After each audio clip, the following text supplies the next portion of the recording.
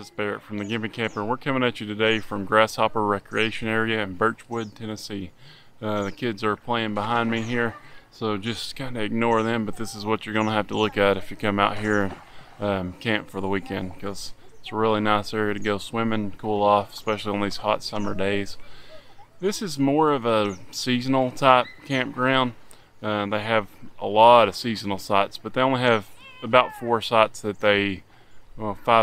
they rent out by the night, because they just added a new one. This one that I'm on right here, it's called 15A. So there's 12, 13, 14, 15, and 15A. 15A, as you can tell, is right here beside the swimming area, and 15 is right beside it. It used to be the only one there, and you had this whole little peninsula area to yourself, but then they added this one. I think that both spaces have a significant amount of space there. Besides that, if you're calling to get a reservation, I would go with Site 12. It's easier to get into, and it's kind of parked parallel with the water, and so you can look out at the water from the camper. You can also have more of a yard space there. The river area on the middle couple of sites there are just at the end of your camper.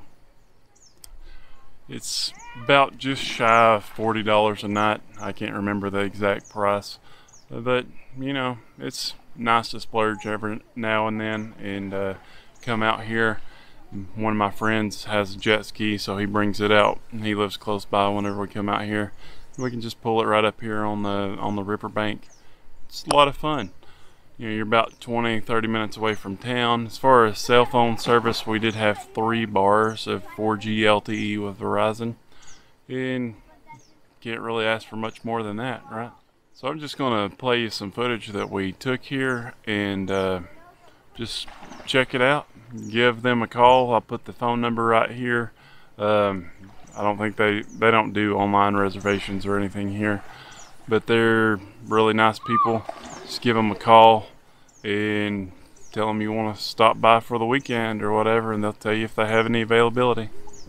One thing I wanted to mention is how you actually get there. So you have to turn left at the first split, and then left at the bottom of the hill at the top of the boat ramp, and then take the first right. It's not very hard to do, but if you've never been there before, if you're trying to explain to somebody how to get out there, it can be quite challenging.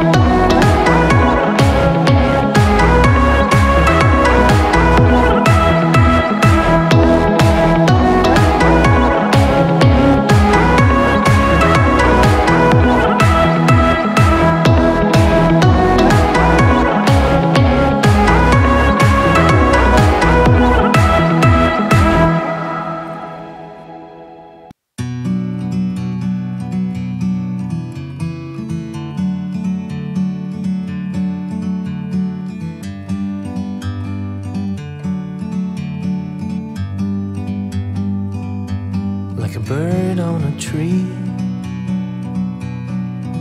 I'm just sitting here. I got time.